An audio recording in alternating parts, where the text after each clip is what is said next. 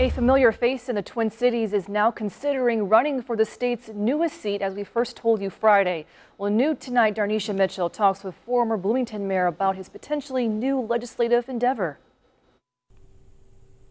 Former Bloomington Mayor Terry Renner may not be done with politics after all. Renner is considering a run for the newly created 91st District seat in the Senate legislature.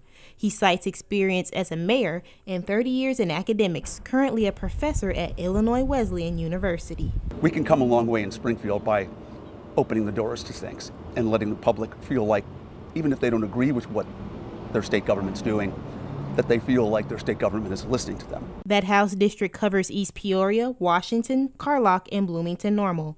The seat was part of the newly redrawn map signed into law by Governor J.B. Pritzker earlier this month. Brad McMillan, executive director of the Leadership Institute at Bradley University, says Bloomington Normal and Bartonville areas tend to lean more Democratic. He says 60% of the Twin Cities voted Democrat in the 2020 election, giving Renner, a Democrat, the advantage. He says connecting the Twin Cities with East Peoria could bring advantages.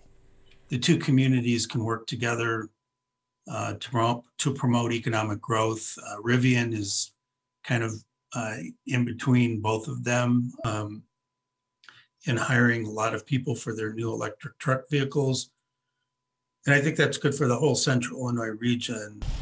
Renner says he'll spend some time reflecting on his decision to join the Illinois House before next year's Democratic primaries. I'm Darnisha Mitchell, 25 News. And that same Bradley staffer says because the 91st seat in the House is new, he eventually expects a lot of interest from both political parties.